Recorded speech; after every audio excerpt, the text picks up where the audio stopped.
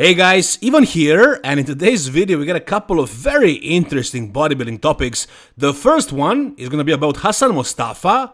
So, I noticed a lot of comments, a lot of hate towards this guy, especially recently, after he failed a couple of times badly. First, at a Toronto Pro 3 weeks ago, and just this weekend again at Chicago Pro. He simply did not bring conditioning. He came in with like off-season look pretty much. So here's a photo of his front lat spread in which you can't see any separation anywhere. Just a big blob of muscle and water and fat. And a lot of people in the comments are saying that he should retire. So I wanted to give you guys my opinion, and there are other people who are saying that we shouldn't be so hard towards Hassan, we should support him, because it's only the matter of time before he nails it. Personally, the way I see it is, he's a professional athlete, and we are the fans. And we are gonna look at this guy very carefully because he won multiple pro shows, he is an Olympian, and there is going to be a certain pressure, a certain expectation of him. So when he's competing, we are expecting from him just to be ready for the stage. It doesn't matter if he wins or doesn't win, if he places second or third, but like when he shows up looking like this, when he is not presentable, when he is simply put not ready for the stage and he places 8 at a show like this where he would win usually if he was in shape, he needs to be criticized. He's going to be criticized. You can't stop people from saying what they really think, and that's just it. Now, my opinion on whether he should retire or not is no, I don't think he should retire. But should he continue competing? Can he really win another show this year, this season? I don't know about that. So far, Hassan was kinda ignoring all the negative comments, but finally he made a post about this. And finally he realizes that he's not really delivering what he's supposed to be delivering. So he says, I'm sorry for not delivering up to my potential, I'm very disappointed in my performance, but there are a few aspects out of my control that affected the final look, but these are not excuses, I promise you, I will keep fighting and be better next time. My coach, Dorian Hamilton, did everything he can to be better and we did improve, just not enough to win, and that will be fixed for the next show. So there were 3 weeks between the Toronto Pro and Chicago Pro. And how much did he improve? Not significantly. It's barely even noticeable. Yeah, sure, he was a little bit drier, but this still wasn't good conditioning, not even close. And he says, I wasn't able to win. You weren't even able to be top 3 or top 6. He placed 8. And the guy won, I think 2022, he won 2 shows in a row. That's how good Hassan can be. But this year, he seems to be failing badly. Now, I would like to hear his coach, Dorian Hamilton, actually explain something about this, because this is kind of ruining his reputation as a coach. We don't know if it is Hassan and his issues, or he's simply following Dorian's advices blindly.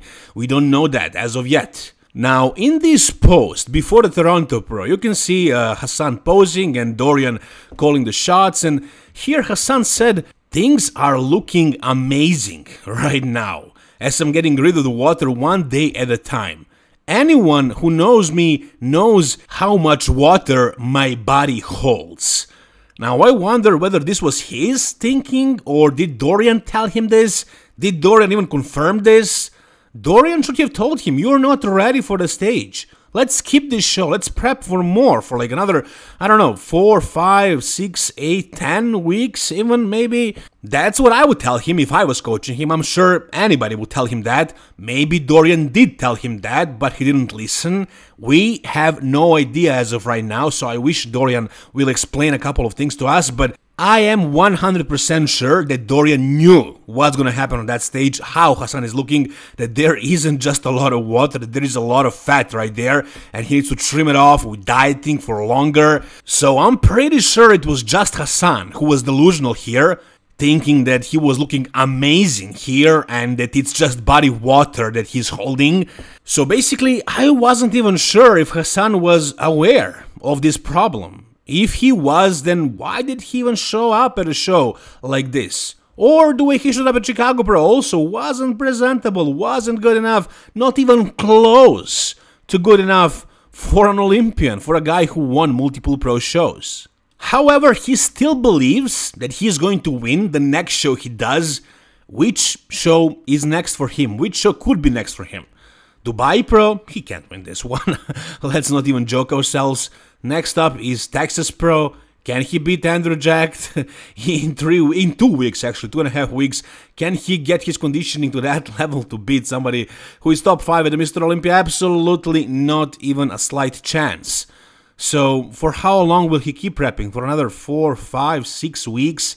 Well, realistically, that's how much he needs, how long he needs to get in shape, but I don't know if he's gonna do it. I mean, I think he started his prep on time. It's not that he started the prep for Toronto 2 weeks out and he just showed up looking like that. No. Something was going badly. I don't know. He says that there are some things that are affecting this, so I don't know if it is health issues or something else. It could be health issues. So in that case, my opinion is he doesn't need to retire because I don't see anything wrong with his physique. Like, all the muscle is there and it's looking good. It's just body fat that he needs to lose in water. But if it is a health issue that is causing this water retention and preventing him from being able to push for conditioning, then sure, maybe he should retire. But I don't think that's what's happening. And also, like, there is a little bit of a hernia down there in the lower belly, but it's not a big issue. It's very small, so as long as it doesn't get bigger, that's not an issue. And even if it does get bigger, it's fixable via surgery. Sometimes, very often, those surgeries don't go the best way possible for the athletes, but it's not really an issue right now. And people are also saying that there is some separation going on within his chest, like the way it happened to Ian Valliere. I don't see that, maybe slightly, but it's not a problem. So I don't think Hassan should end his career, but I do think he should stop his season right now and maybe compete next year, take some real time and just really focus on bringing the conditioning. Maybe go back with AJ Sims. He's the only guy that really brought him in good condition, so I think that's all he needs to do. He doesn't need to retire, but something is off. Something is going on with Hassan. He needs to fix that issue and potentially compete next year. Alright, the next thing is very, very interesting. It's Mo Fooda basically announcing that he's doing another show. Which show? Well, it's open for speculation. If you guys don't like speculation, you can just stop this video and go watch some other informative channel where you can only hear the facts once or twice a week. If that's what you want, go over there. If you want to hear my thoughts, my speculation, stay here and watch this video. So basically, Mo Fooda posted this photo. It's him just winning the show, winning Chicago Pro, and he says, "We delivered and won the Chicago Pro show, earning my ticket to the Olympia. Mission accomplished? Not yet. The next goal is personal, and we keep pushing until the next stop." So Mohamed Fooda is not finished for this season. Even though he got his Mr. Olympia qualification, he's not satisfied. He's gonna do another show. For those of you who are thinking that he's talking about the Mr. Olympia, no, here's a story that he posted as well. He says, "Mission isn't done yet. Next stop is ... So he doesn't want to announce it yet. He's letting us speculate. That's what he wants and that's what he's gonna get. So which show could it be? He says it's personal, and that can give us some kind of an idea. So what show could be personal for Mo Fooda? Well, last year he did Romania Pro. Romania Pro is only after the Mr. Olympia. A couple of years ago he did Japan Pro. That's also after the Mr. Olympia. Which show could it be? Well, Dubai Pro is the next weekend. And last year at Romania Pro he was beaten by Behruz Tabani and Nathan Diasha. Both of these guys are doing the Dubai Pro, and they are potentially the favorites to win this show, and they beat him last year, so that could be it. Maybe he wants a personal revenge against these guys.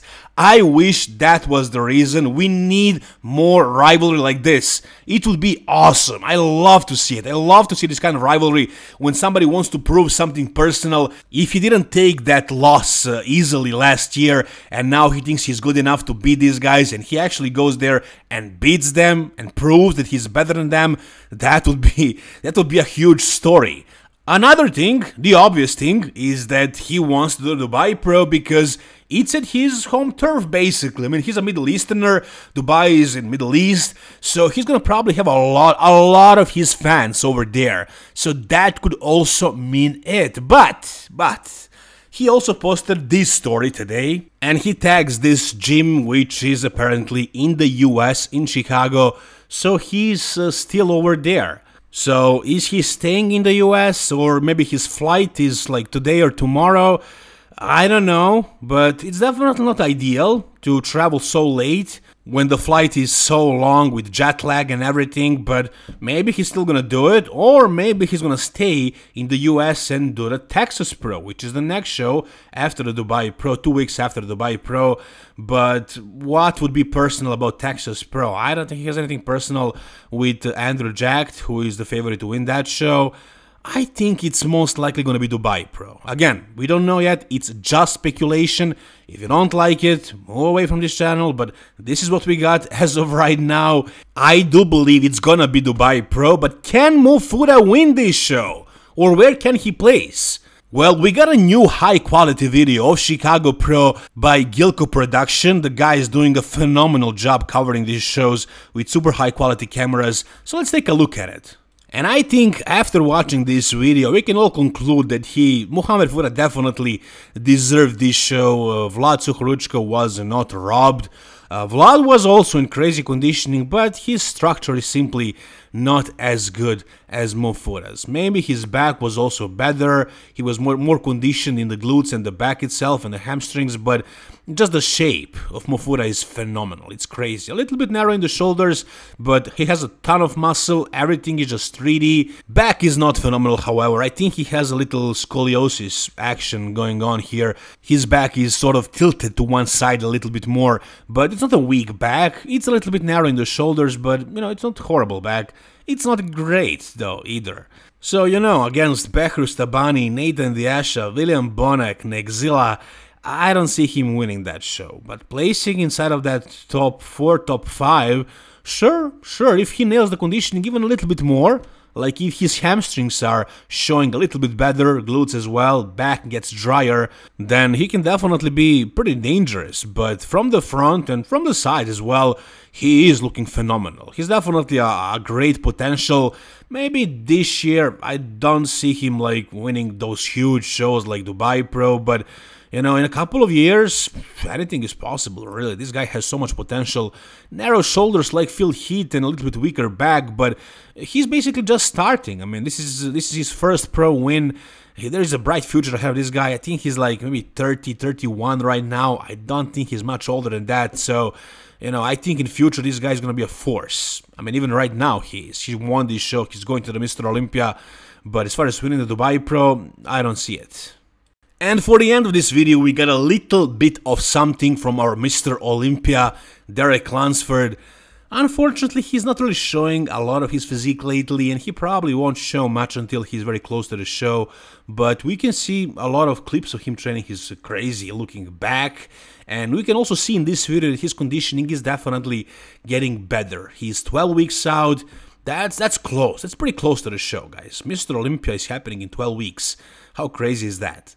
And this back, Derek's back, I don't think it can get any better than it was last year, and this year it's just as freaky as last year. Overall, from Derek, I don't see any big improvements this year, but he's probably going to be 100% on. Can that be enough with the rate the other guys are progressing at, like Samson Dowder, like Hari Chopin as well, like Andrew Jack and so on? I don't know. Nick Walker is in the mix, Nexzilla might be a big surprise. So, I mean, right now, even though he is the defending champ, I wouldn't bet on Derek. But if you guys think otherwise, tell me in the comment section down below. If you guys enjoyed this video, give it a thumbs up. For more videos like this, guys, about bodybuilding, subscribe to this channel. Thank you guys so much for watching. See you soon. All the best, and bye-bye.